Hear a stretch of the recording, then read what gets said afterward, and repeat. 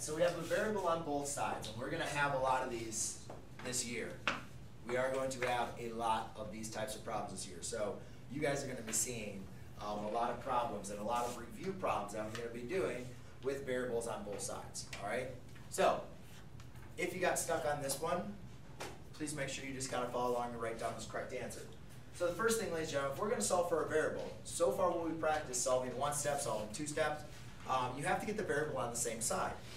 So to do that, I either need to get the r's on the right side or on the left side. Usually what I like to do is get rid of my value of my r that's the smallest. So I say I have 3r and 5r. 3r is smaller than 5r. So that's what I'm going to want to eliminate. So to eliminate it, I'm going to subtract the 3r on both sides. Because a positive 3r minus 3r is 0r. And 0 times r is just 0. Therefore, that's going to leave me now with 5 equals 2r minus 19. Now notice when I subtracted the 3r on the right side, I can only subtract 3r from 5r. I can't subtract 3r from 19. They're not like terms. Right? You can only subtract r's with r's. So, and then 5r minus 3r is just 2r.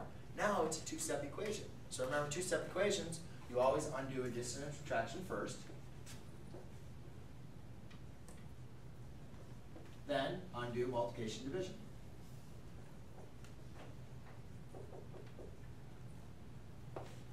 And there you go. Voila. R equals 12. Okay. Muy bueno.